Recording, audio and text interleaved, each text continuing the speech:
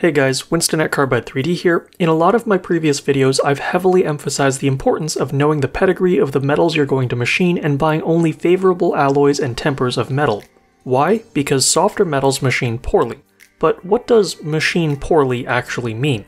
Well, today we're going to machine two identical samples of metal, except one of them will be softened. Actually, since we have such a conveniently shaped piece of 6061 T6 aluminum, let's do the machining tests on the same piece. We'll anneal one side and preserve the temper of the other side. You can anneal most non-ferrous metals by heating them up to a couple hundred degrees Celsius and then quenching them in water. Jewelers do this all the time because they work with metals that work harden.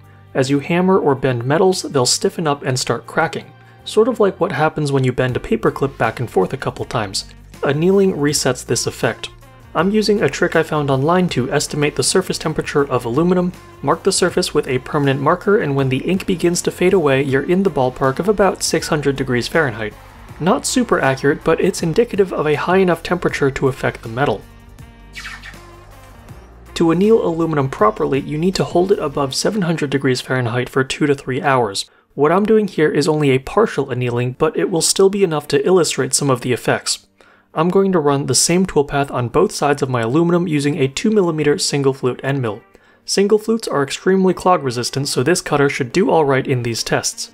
On the left side, cutting aluminum in a T6 temper, we get exactly what we expect. Through pocketing, adaptive clearing, and contouring, normal cuts, and fairly clean edges. Let's throw an engraving on there as well. And now let's repeat the same thing on the partially annealed side.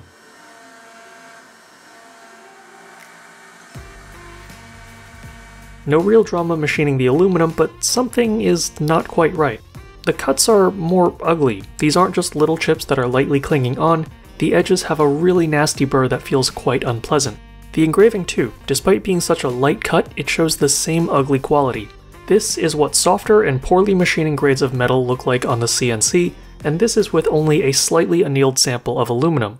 I'm nowhere close to demonstrating what the worst case scenario would look like with a fully annealed piece of aluminum. Cuts that look like this aren't the CNC's fault, it's not your end mill's fault, it's the material's fault. And kind of your fault too if you chose. If you don't know what alloy of metal you have, oftentimes it's best to just walk away. This is a copper sheet I found in a drawer in the office, purchased before my time and probably with no thought given to if it's the right alloy for machining. In tempered form, it turns out it machines like garbage. And in annealed form, it still machines like garbage, although in some respects I almost like the results better. But neither of the results are what I would consider good. This is what C145 tellurium copper in an H04 hardened temper looks like being machined. Clean chips, just like in good aluminum or brass. This alloy is designed to be easy to machine, and comparing this stuff to the mystery copper, the difference is night and day. So the next time your cuts in metal are coming out tattered and ugly and you're scrambling for new speeds and feeds, or you're cursing your CNC, don't forget to check your material. Hope this sheds some light on why I'm so picky about my alloys and their tempers. Good luck and have fun machining, folks.